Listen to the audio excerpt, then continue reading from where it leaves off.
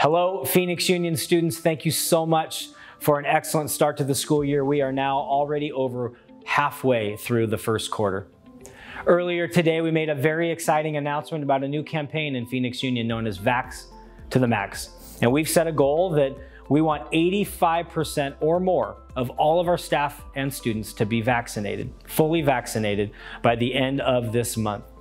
And the reason why we set a goal of 85%, and you may learn this in your science class, is that during a typical pandemic, in order to control the spread of a virus, that communities as a whole need to hit 85% vaccination rate or higher to reach what's known as herd immunity to provide much better protection to everybody in our broader community. And so that's why 85%.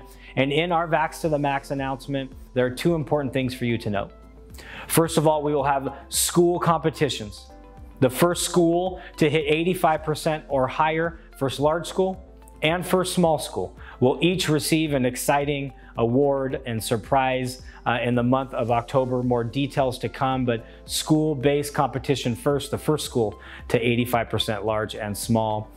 And second, and individually for you, we made another exciting announcement that for every single student in Phoenix Union who is fully vaccinated, who brings evidence of the vaccination status, bringing a valid vaccine card to your bookstore or your front office if you're at a small school, that you will be eligible immediately for a $100 gift card.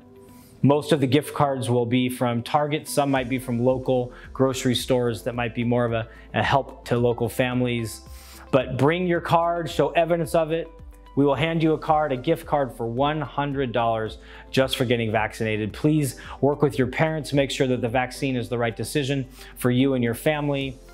Our goal through Vax to the Max, again, is to not just hit 85%, but is to keep you in school, keep you learning, keep clubs and sports and activities going, not just this quarter, but throughout the year. Again, thank you for a great start to the school year, and I hope to see many of you around campuses soon.